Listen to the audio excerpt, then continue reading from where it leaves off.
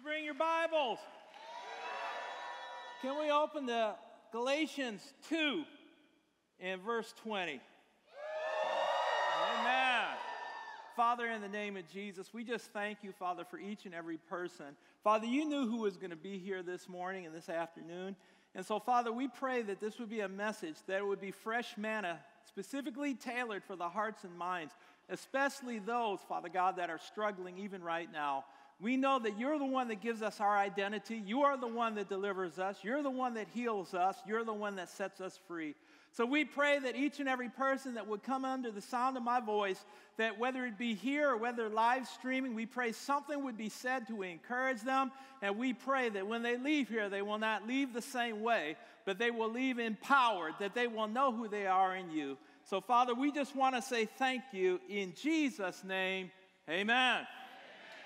Amen. I just want to take a few minutes this morning. I'm not going to be before you long, but I would like for us to kind of look around, and we see things that are going on around us. We see things in this nation, and there's times that we can look around and we can see, man, the enemy is busy. Man, the enemy is doing this. We see all the wickedness that's out there. We see the different kinds of lifestyles. We see that there are people that are going through. We see people that are losing their minds and people that are giving up. There is no hope. Well, I'm here to tell you today that this is not going to be one of those messages. Amen? We have to understand as the body of believers that there are going to be times that we go through some things. You know, if we get our focus in the natural, if we get our focus into the weeds, sometimes we can listen to news programs on the right and the left, and the more you listen to them, the madder you get.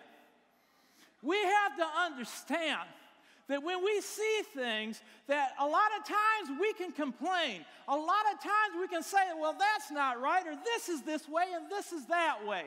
But what we have to understand is that we can do something about it. Say, I can do something about it. You know, there's times that when we look at this nation, when we begin to pray and we begin to declare, sometimes it seems like nothing's happening. But the God that I serve is faithful. That He wants us to keep our eyes on Him and not on so much what's going on around us. The Bible tells us to watch and pray so we're not ignorant. And we understand that as God's believers, that we are the source of change in this world. Do you understand that?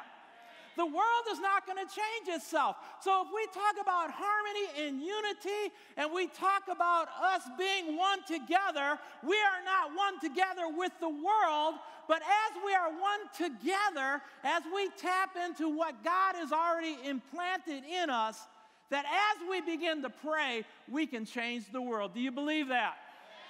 Now, as we were sitting there in praise and worship this morning, the Spirit of the Lord told me that there are people in this place. There are people in this place that are at a desperate situation. There are people in this place that are thinking about giving up.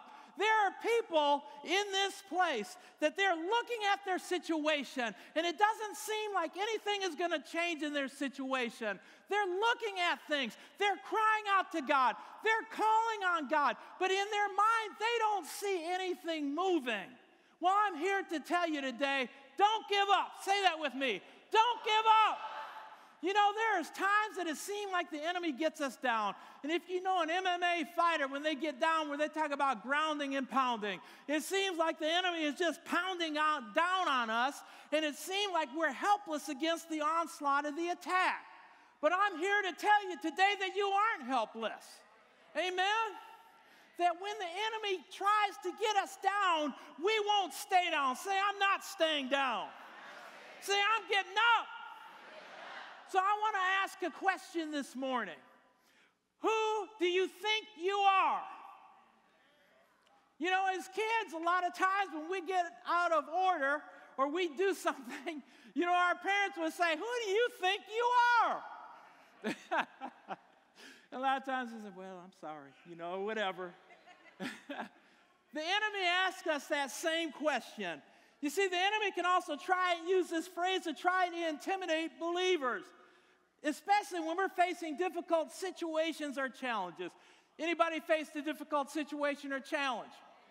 You see, the problem is when we get our eyes on the natural things and we begin to focus in on the natural, we forget about the spiritual.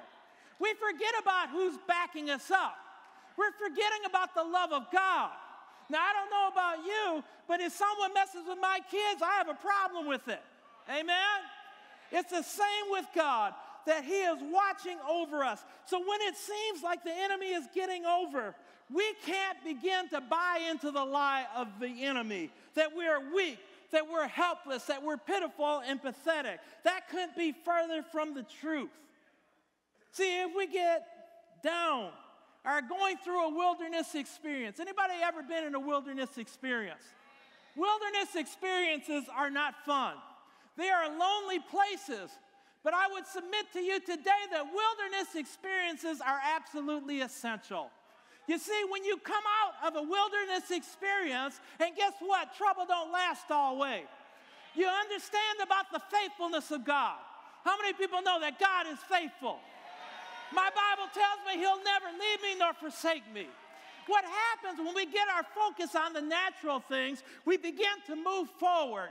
And if we get our focus so much on the natural things, we're going to forget that God is backing us up. There's so many times that we don't understand that God is moving behind the scenes. And so when we get down, we need to keep moving forward. Say that with me. Keep moving forward. Now, we know that the enemy, he's very prideful. And when it seems that people are getting over on you at work, or the enemy is busy, or you have a sickness and disease and you've been praying and you haven't seen the full results, then we need to use this scripture in the Word, and you can put your name in it. It says, I will look to the Lord, and confident in him, I will keep watch. I will wait with hope and expectancy for the God of my salvation. My God will hear me. I'm here to tell you today about a God that is not a theory. It's time out for playing theories. You have to know that you know that you know that you're loved by God. I don't care how you feel about yourself. I don't care what the enemy says about you. You have to know that God loves you. Say, God loves me. Now say it like you mean it. Amen. Watch this. I will wait with hope and expectancy for the God of my salvation. My God will hear me. And when we seem like it's almost all over and the enemy is jumping up and down and saying, I won, then we can say this. Rejoice not against me, O my enemy. When I fall, I shall arise. When I sit in darkness, the Lord shall be a light unto me. I don't care how dark it is. When you bring God into the middle of the situation with you, all things are possible. Say that with me.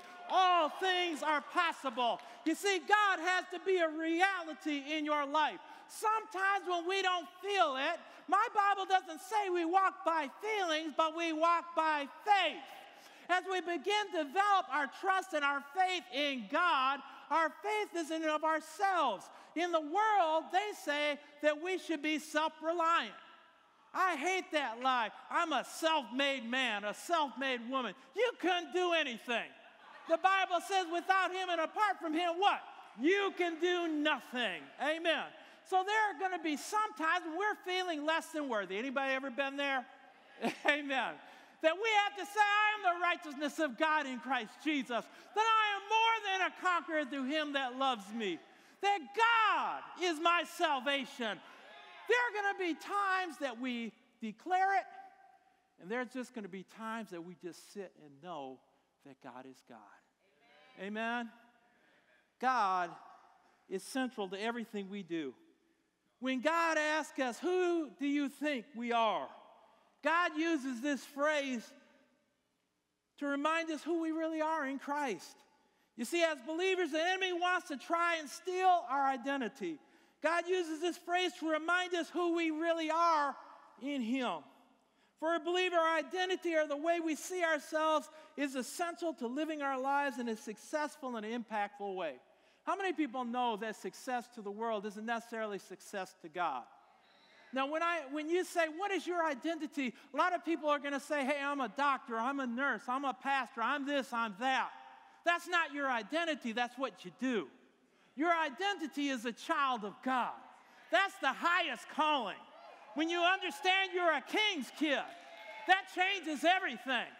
That you understand that you are a person of the covenant.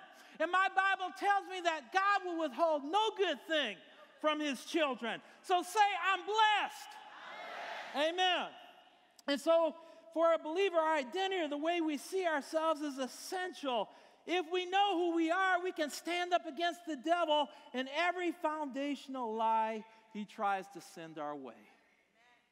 The Bible says, as a man thinketh in his heart, so is he. And you know what? Even if your heart condemns you, God is greater than your heart. You see, that's reality. That when you said, Jesus Christ, come into my life, from that instant, spiritually, you go from death to life. There's a lot of us that we can say, but God. That God intervened right at the right time. That God is there. How many people do you know that when you've gone through something, that God's been a right now, on time God? Amen? Everything Christians do starts with a relationship with God through the Lord Jesus Christ. You'll get plugged into your identity when that happens. You'll get plugged into the meaning of life. You'll be able to operate in what God has destined for you to operate in.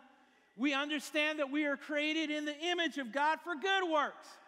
And so if you're looking for the meaning and purpose of what God has for you to do in this life, if you try to find it anywhere but God, you're going to be frustrated. You're not going to like it. But when you seek God, he will tell you exactly who you are. I know that because I was pre-med. But I remember one day I got sick and tired of being sick and tired. Anybody ever been there? And I remember in my dorm room in Dinkytown, Minneapolis, I fell on my knees and said, God, I'm tired of this. It's too hard. This is a struggle. Why? Because I was not in the center of where God had me. And I said, God, I just give myself over to you. Change what needs to be changed. Go before me. And he did. And he positioned me. So you may be feeling like God isn't here today. You may feel that you're off track, but guess what? We serve a God who is so faithful that even if you get off track, guess what? He'll put you right back on if you allow him to. Now we understand that before we came to God, it was all about me. It was all about my stuff. Me, me, me, me. Not your will, my will. But when we come to God, it's about his will. So that old nature changes within us.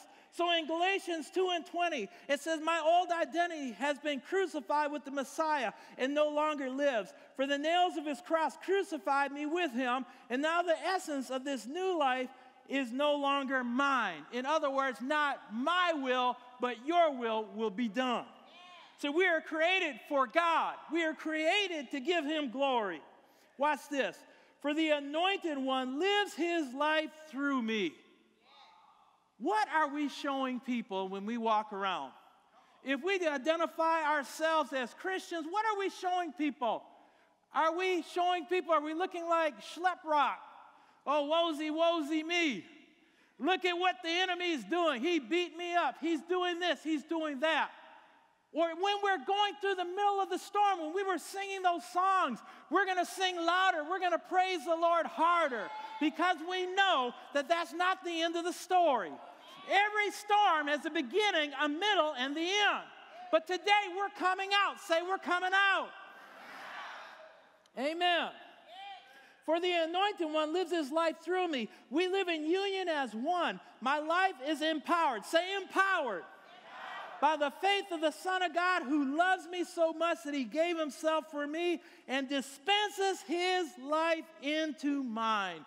God wants to live through us. Now, a lot of times we might not see ourselves as being the hands, the feet, the heart of Jesus, but we are Jesus representatives here on this earth.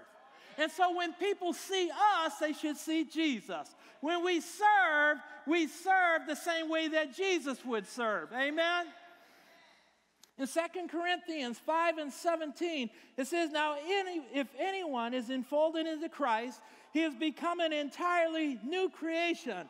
All that is related to the old order has vanished. Behold, everything, say everything, is fresh and new. This includes our old identity, our old sin life, the power of Satan over us, religion, works of the flesh, amen, our old relationship with the world, and our old mindset. Say, I'm changed. I want us to use, for an illustration this morning, a picture of a solid block of stone. When you look at this image, it looks like it's just a worthless piece of rock. That's the image that the enemy wants to think that you are, especially if you've ever had someone say, you're nothing, you're no one. But what God does, he doesn't look at us in this condition. God is the artist. He is the sculptor. You see, a sculptor, when they have a piece of granite, that they aren't looking at the granite, they're looking at the work of art that's on the inside. A lot of times when we go through situations and circumstances, sometimes the chisel is chiseling out some old things. Sometimes we have to make some openings for that art to come out. But once it comes out, it pops, and everyone's going to be able to see that work of art.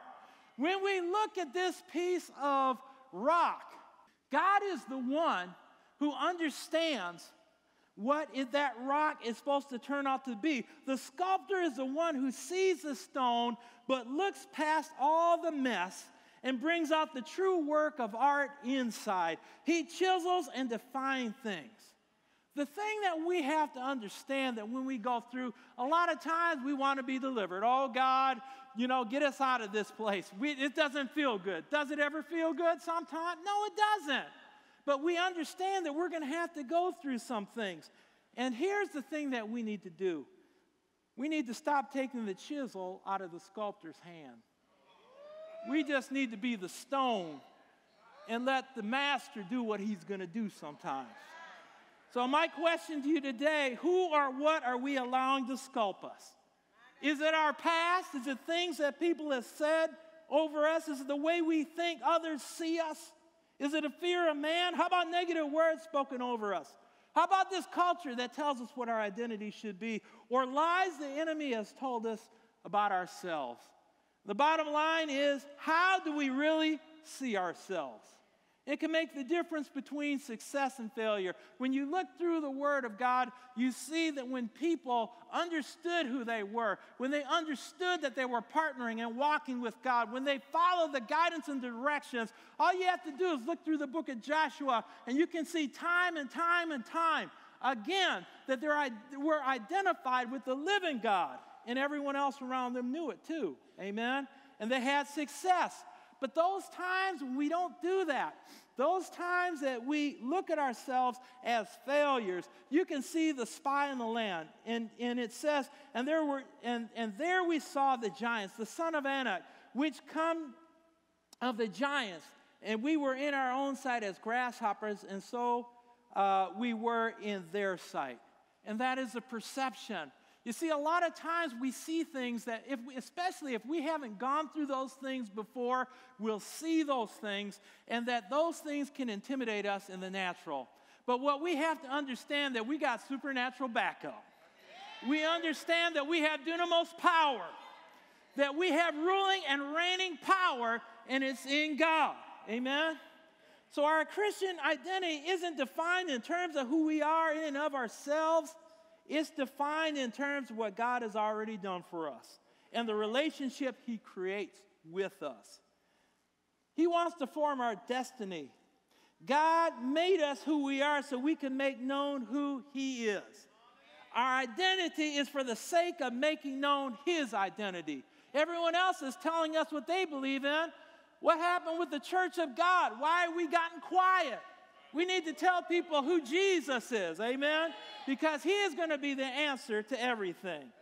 We have to understand that each of us are uniquely made for God's purposes. How many people know, from the youngest to the oldest, that God has a plan and a purpose for you? I don't care whether you see it or not. I'm here today to tell you that God has a purpose for you. In Ephesians 2 and 10, they're talking about God's handiwork. So we become his poetry, a recreated people that will fulfill, say fulfill, the destiny that he has given each of us. We are joined to Jesus, the Anointed One. Even before we were born, God planned in advance our destiny and the good works that we would do to fulfill it. And we understand that my plan is not your plan. Your plan is not your wife's plan. It's not your child's plan. Your plan is specifically tailored for you. And God wants us to experience what true relationship with Him is like. He wants to walk with us. He wants to talk with us. He wants to partner with us. Now, for those of you that have been following along and our family and that, you know that we had our first grandson. Amen. And he's 11 months old. How many people know that God can show you things? If your eyes are open, He can teach you. He can show you different things that we might not just see just out in the open. But when God opens your eyes, I look at my grandson, and it reminds me of the relationship. I love the way that we interact together.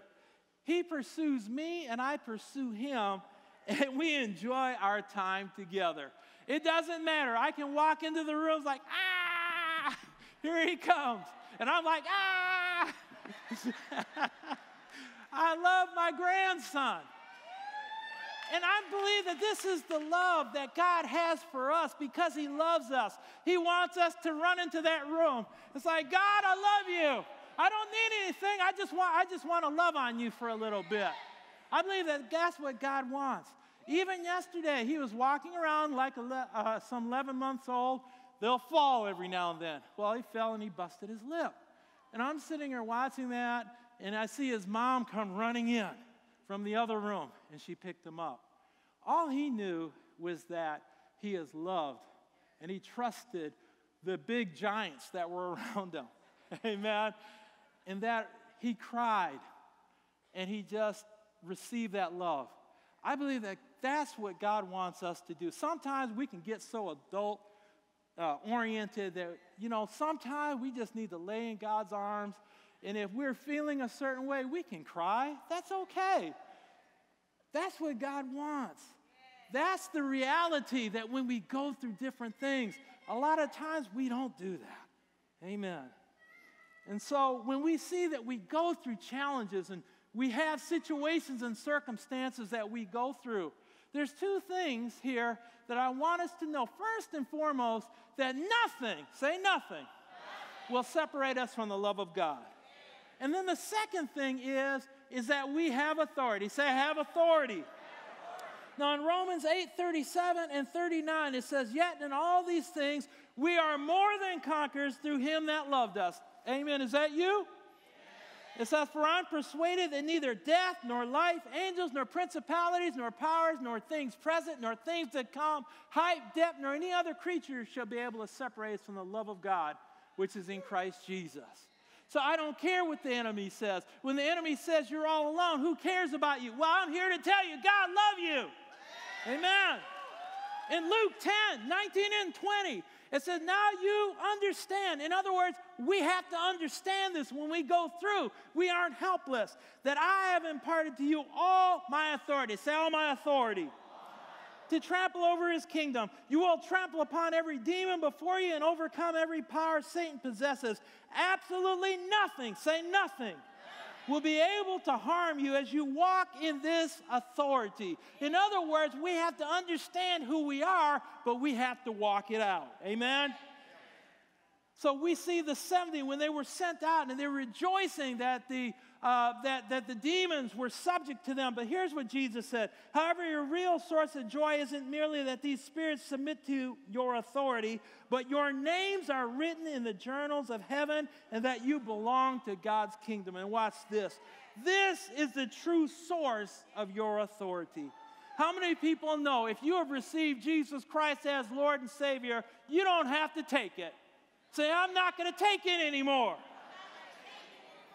We understand that our identity, our authority, and the confidence are forged in the quiet place of God. When we go into the hiding place, the secret place, the place where we're covered under the shadow of God's wings, then God speaks to us. He talks to us.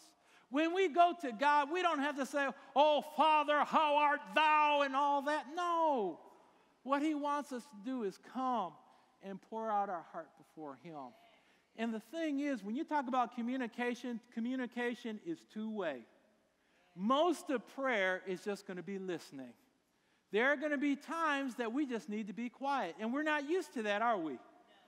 We always want to be talking. And so there's times that we just need to be still and know that God is God. God is the only one who gives us our true identity. Nothing or no one else can give us our true identity. Just knowing who he is isn't enough. Now, I know last week we were praising God. It was warfare. It's great. It's easy to praise God in an environment like this where his presence is. But what happens when you leave here? What happens on Monday, on Tuesday, on Wednesday, on Thursday, on Friday? If the only time that you get into the presence of God is on Sunday, that's not good. And so my question is, what happens if we're not connected in relationship, not only with God, but with his word? You see, God's word is alive. It's powerful. Amen? God's word is a sure foundation to help us keep anchored in the storm. It changes us. It cleanses us. It transforms our heart and our thinking, and ultimately, the word of God transforms our lives. There's a program that Joyce Myers had on some years ago that talked about there is life in the word. How many people know this is the heart of God? This is the thoughts of God. This is what God thinks about us. This is what he says we have or what we don't have. A lot of times when people get a new car, they don't take the time to look through the manual to see what the capabilities of that car are. You see, if we don't take the time to find out what our cars are capable of doing, it doesn't mean that the car can't do it. It just simply means that we aren't utilizing the full capabilities. And so when we get into the Word of God, we hear and we understand the promises of God. This is exactly the same. If we don't get into the Word of God, when we don't take the time to study God's Word and allow the Holy Spirit to unlock all of God's promises in his Word, then we aren't going to be equipped and prepared to go to the next level. God wants to strengthen us, and he wants to help us to grow. In Joshua, you see the marriage of the presence of God, the partnership of God, but then you also see the word of God in Joshua 1, 5 and 9. He goes on to say that no man will be able to stand before you to oppose you as long as you live. Just as I was present with Moses, so will I be with you. You don't have to have a title for God to be present with you. Say, God is with me. Amen. That he will be with you. And that is a promise from him. Listen to what he says. I will not fail you or abandon you. Be strong and confident and courageous, for you will give this people as an inheritance the land which I swore to their fathers to give them. Only be strong and very courageous. Be careful to do everything in accordance with the entire law which Moses my servant commanded you. Do not turn from it to the right or to the left, so that you may prosper and be successful in whatever you do. Anybody want to be prosperous and successful? Amen. Watch this. This book of the law shall not depart out of your mouth, but you shall read and meditate on it day and night, so that you may be careful to do everything. Say everything. In accordance with all that is written in it, for then you will make your way prosperous, and then you will be successful. And he knows that we deal with human nature. A lot of times we can question, but he even comes back there. So we really see relationship at the beginning and relationship at the end. Have not I commanded you, be strong and courageous? Do not be terrified or dismayed, intimidated. Now watch this. For the Lord your God is with you wherever you go. I don't care what it looks like. I don't care what it feels like. God is with me. Amen. What would happen if the church really got a revelation of that? You see, God designs our souls to become whatever we give ourselves to the most. We can get connected to good things, or we can get connected to bad things or things that are detrimental. We can get connected to things that lie to us, distract us, or deceive us from being everything that God wants us to be. And some of these things can make us weak. They can make us timid.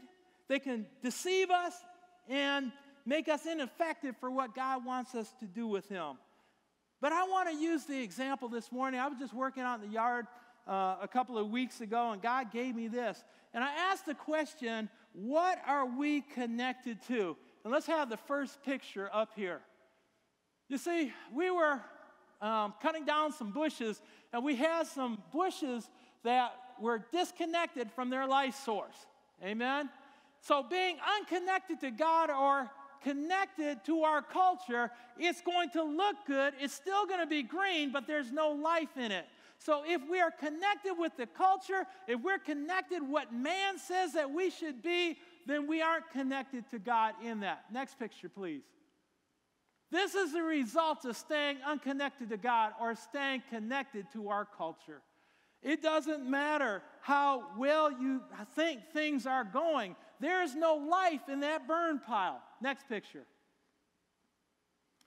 This is what it looks like when we come into the presence of God maybe once a week, where we get refreshed in His presence. You see, this is good to be refreshed in His presence, but my question, are you connected to the life source? Because if you get refreshed in His presence, it feels good for the moment, but if our roots do not grow deep down into the Word where we receive our nourishment, if we're not connected to the life of God, eventually that's going to turn brown too, and it's going to die. Next slide. This is when we're connected to religions, man's traditions, or wrong thinking or wrong processes. You're connected to something, but you see that there is no life in it. There is no life in religion. Sometimes we can get stubborn and say, you know what? I didn't do it that way, so I'm not going to change. You see, it's still connected, but there's no life in it. Next slide. And then the last thing is being connected to God and growing as His disciples. And you see that it's connected, that it's receiving nourishment, that it's receiving life. And I love the way God does that. When I took that picture, look at the bush on the left. There's still some brown in it, which means that we're not perfect, but we're connected to the source. And given the opportunity, soon that will be green too. Amen. So we understand that when we come to the Lord, that we have to change, we have to be transformed. We look like the world, we act like the world, we talk like the world. And I'm just going to skip ahead in Romans 12:2. It says, stop imitating the ideals and the opinions of the culture around you, but be inwardly transformed. Say transform. By the Holy Spirit through a total reformation of how you think. Change your thoughts, change your life. We change from the thoughts of the world, and as we change to the thoughts of God, then we will prevail. This will empower you to discern God's will as you live a beautiful life, satisfying and perfect in God's eyes. In other words, there's going to be a heart change. There's going to be alignment in thought, in purpose, and action. And so we see the example of being connected to God, which we saw in that picture. It's His Word growing in us. It's His Word strengthening us, that our foundation is being built up. God is into the bodybuilding profession. Amen. He builds lives. He builds people. Amen. He doesn't beat people down, but He stands with open arms. Amen. So we understand that God's expecting each one of us to get connected with Him and continuously grow in Him. See, we have to understand that Jesus' mission is our mission. The Bible says that the reason the Son of God was revealed was to undo and destroy the works of the devil. It's not just enough to have head knowledge of who you are, but we're going to have to go out and we're going to have to do battle. God has called His church to stand up, to engage the enemy, and take back ground that the enemy has stolen. And the only way that you're going to be able to do that is if you understand truly who you are in God. We have to apply what God has already given us. It's not just to know the Bible. You can quote all the verses, but if there's no connection and there's no faith behind that word, nothing's going to happen. You see, we need to come out of our comfort zone. God is challenging us to be everything that He has called us to be. All the nice little pretty prayers, that stuff is by the wayside. Sometimes you got to get ugly in that prayer. You need to begin to declare who you are and declare that the enemy is a defeated foe, that situation must change. I thank God for this girl, for this lady that was in our class. She had stage 4 cancer, and we were sitting here talking. And by the way, if you have cancer, or if you had a report of cancer, don't ever say that word remission. I was schooled in that. She said, no, I wasn't going to let cancer stay in my body. I am healed completely and totally. It's not coming back. Man, I was ready to give an altar call right there in that class. She knew who she was, and she activated that word. Amen. So we need to step out in every situation. Amen. We need to understand that we're partnering with God in His full authority. We partner with Him in His power, His wisdom, and all His abilities. And you can put yourself in this in Acts 10:38. For God anointed and consecrated, in other words, He empowered and He separated us, Jesus of Nazareth, with the Holy Spirit and with strength, ability, and power. How He went about doing good, and in particular curing all who were harassed and oppressed by the power of the devil. For God was with Him. In other words, you're not alone. Last picture. The question is, who are you going to believe? On the left, you see a mess. On the right, you see organization. God says this is who you are. You may feel like that on the left, but God says this is who you are. Who are you going to believe in that? Amen. Do you know who you are? Amen, in that. I love this song by people in songs. It's called A New Name Written Down in Glory. And we were singing in here last night. And the bridge of the song goes, I am who I am because the I am tells me who I am. Say it with me. I am who I am because the I am tells me who I am. I am who I am because the I am tells me who I am. And we were singing that. And as we sang that, people were getting happy because we understood that we are going to take what God gives us. Last scripture, Jeremiah 29:11-13. For I know the thoughts and plans that I have for you, says the Lord. Says who? The Lord. Thoughts and plans for welfare and peace and not for evil, to give you hope in your final outcome. And here's the key. When you call upon me and will come and pray to me, I will hear and heed you. When you will seek me, inquire for, and require me as a vital necessity, and find me when you search with me, what? With all your heart. God is looking for people that are going to trust Him. He is looking for people that are going to search for Him. When the enemy asks you, who do you think you are? Then we need to make some declarations in this place. Listen to this. And if you agree with this, say amen. In Christ, I'm an anointed and powerful person of God. I'm a joint heir with Jesus and more than a conqueror. I'm a doer of the word of God and a channel for His blessings. If God be for me, who can be against me? I'm blessed coming in and I'm blessed going out. My enemies are fleeing before me. God has commanded His blessings on my storehouses. He has opened His good treasure, and I shall lend and not borrow. I am the head and not the tail. He has given me power to make wealth. I dwell in the secret place. I have His protection and provision. God is my refuge, my fortress. I'm not afraid of the snare of the fowler. No evil shall befall me, no plague shall come nigh me, my dwelling place. God has given His angels charge over me, and they're bearing me up in their hands, lest I dash my foot against a stone. I declare in Psalm 91, establishes that I'm a chosen generation, a royal priesthood, a holy nation. I'm a peculiar person called out of darkness into this marvelous light. I've been healed by the stripes of Jesus. Cancer, diabetes, heart disease, sickness, afflictions, infections, or any other disease cannot enter my body. I'm not going to allow it to happen. I'm without spot or blemish, an intercessor, the righteousness of God, saved and washed in the blood of Jesus.